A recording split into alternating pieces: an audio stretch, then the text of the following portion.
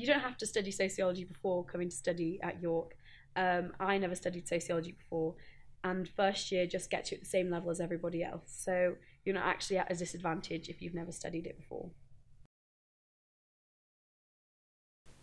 So the difference between a lecture and a seminar is that a lecture is often in a lecture theatre, and it's much bigger, and the lecturer talks to a group. It could be up to 100 or 200 people.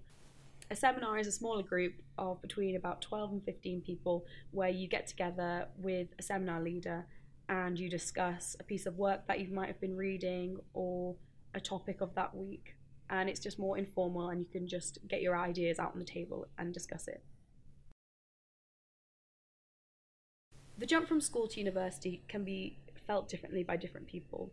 I think the main difference is the level of independence that we have here at university. Obviously, most people are living away from home, there's that aspect to it, but also less contact hours means more time to yourself, essentially, which you have to prioritize what you're going to do. So, you have to allocate times to study and also go out and see friends and also do things that you're interested in, for example, societies or sports or something.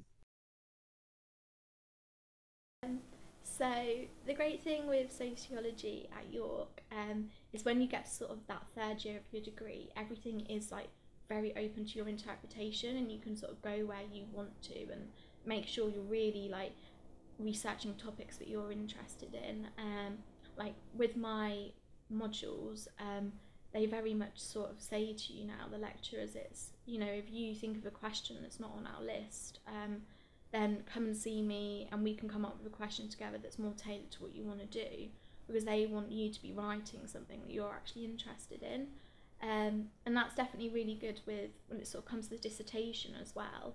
In this department, you can do your dissertation on pretty much anything you want as long as you can get it past ethics. So obviously, because I am really interested in sort of food and food buying, I'm actually like managing to do my dissertation on sort of food trends and veganism and stuff like that. So it is really good in that sense, as you can sort of really get involved in stuff that you are then interested in study-wise, and it doesn't feel as much of a chore to do it.